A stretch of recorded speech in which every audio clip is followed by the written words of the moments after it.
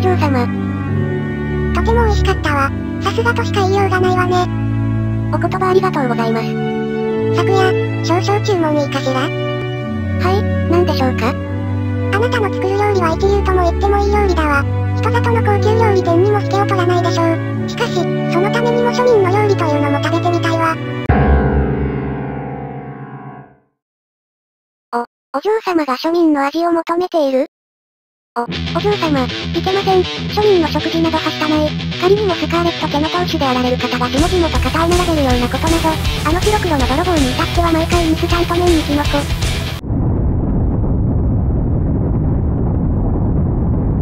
あの白麗の巫女に至っては雑草とその辺の虫を主食とし、日夜食われるかの死闘を行っています。あの巫女どういう日常と食生活をしてるんだよ。いや、ちょっと待って。昨夜、落ち着いて、何も私は庶民と肩を並べるような気はないわ。それ以前にあの二人を例に出すのはおかしくない？いい昨夜、この私はスカーレット家の当主であり、この現東京において最も高貴な血筋。だからこそ庶民とはどのような生活をしているのかを知るために、庶民の味というのも知る必要があるのよ。お嬢様、なんと首相な。ああ、なんて可愛らしい。めちゃくちゃにしてやりてえ。昨夜、心の声が漏れてるわよ。私も食べたい。お姉ちゃんの作戦勝ちだね。作戦？ちょっと不安。なんでもないわ。それじゃあ昨夜頼むわ。はい、きっとご期待ください。それから昨夜は庶民の味とは何であるか。それを知るために人里で食べ歩き、時には図書館にもこもるようになった。お嬢様、これが庶民の食事です。わーい、お菓子だ。ふむ、これが庶民の食事というものなのね。それにしても卵料理が多いだけでなく甘いものもあるけど、栄養ドリンクってどういうこと？はい、庶民とは毎日仕事をして小金を稼いでいます。そのために食事に金額や時間をかける暇がありません。どこかのお嬢様のように、遊ぶプリンという暇はありません。随分トゲのあるセリフね。それゆえに夕飯はゆっくり食べる時間はありますが、朝はさっさと食べて出勤できるように、作り置きが簡単なおにぎりや、軽く炙るだけで食べれるトーストに目玉焼きの付け合わせなどが一般的です。赤色のタコさんウインナーはありません。むしろパズーのパンなんかはお手軽な料理です。それと似たようなもので、ご飯に生卵をかけた、TKG や目玉焼き丼というのも一般的です。なんか卵ばっかだね。しかし庶民は毎日卵を食べてるの？はい、卵は物価の優等生ともいい、非常に安定した値段で手に入ります。あ、もやしも同様ですけどね。卵が出てくるなら、鶏肉も同様に庶民は多く食べる機会が多く、コンビニにおいては必ずと言っていいほど、フライドチキンや焼き鳥なども置いてあります。余談ですが、人里では焼き鳥撲滅委員会というのがあります。あ、それは誰だかわかるからその辺はいいわ。ああ、たい焼きだ。これって美味しいよね。ちなみにそちらのたい焼きの尻尾には、あんこが詰まっていません。どういうことよ昨夜、たい焼きには頭から尻尾まであんこが詰まっているものでしょ。お嬢様、たい焼きの出所派諸説いろいろありますけど、その一つに今川焼きに尻尾をつけたのが始まりとも言われてます。江戸時代の職人の食生活は1日2食に間食を含みます。もしくは3食をしていました。1日2食なんて聞いたらあの幽霊がそっと押しそうね。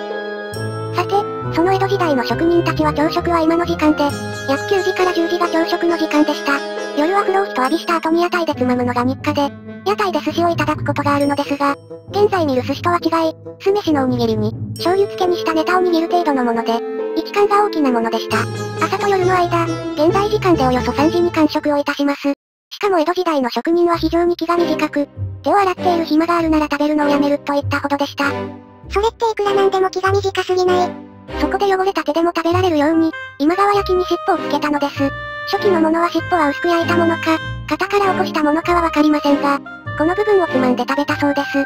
当時は野犬なども多く街をうろつていたので、汚れた手でつまんだ尻尾の部分を投げ与えて遊んでいたそうです。私もやりたい。現在だったら都市条例とかでいろいろ言われそうね。はい、野生生物の餌付けは禁止されていますし、物によっては動物にとって毒にもなりますので、良い子のみんなは真似しないでね。はい、忠告ありがとう。このキットカットも同様に、工場勤務をしている人のエネルギー補給の役に立ちます。今から80年以上前のイギリスで、販売され始めたお菓子ですが、工場勤務で働く男の人たちの要望に応えた形で作られました。銀紙にくるまっているため、汚れた手で直接触ることがなく、一口ずつ割って食べられます。なに？庶民はそこまでして、食べながら働かなければいけないの？はい、その通りでございます。食べるということは生きるということであり、戦うということでもございます。防傭兵の蛇も、片手にカロリーメイト、片手にリゲインで、24時間戦場を戦い抜いたのです。そこは銃を持って戦いなさいよ。ご安心ください。CQC と段ボールがあれば問題はありません。現在社会とはまさに戦場です。社畜とか色々言われますが、彼ら彼女が現在の社会を支えているのは間違いありません。そして彼ら彼女も食べることで戦い抜くのです。あの王子の声をした某ガンダムパイロットのように、お嬢様も人参を嫌っている場合ではありません。お姉様、まだ人参が食べられないんだ。あんたはピーマンが嫌いじゃない。いいじゃないピーマンくらい。あのヤクザの人もピーマンが嫌いだし、あのスタンド使いもキノコが嫌いだし、ぷっぷー。言っとくけど、その人普通にキノコを食べられるわよ。すり替わった元の人がキノコが嫌いなんだからね。言い訳なんかありません。嫌いな野菜も、お嬢様の好きなプリンの卵も、農家さんが大事に育てたものです。そんなことをしたら、エプロンを身につけたヤクザに叱られますよ。お残しは許されません。その時はお尻ペンペンですからね。ああ、お嬢様と妹様のケツをめちゃくちゃにできる。たまんねえなおい。あんた欲望がダダ漏れになってるわよ。ともかく、現在はアレルギーもあるんだから、何が何でも強制的に食べろはなしよ。お嬢様も妹様も特にアレルギーはないですよね。ご安心ください。嫌いな野菜をきちんと食べ終えたら、食後のデザートはプリンです。やったー。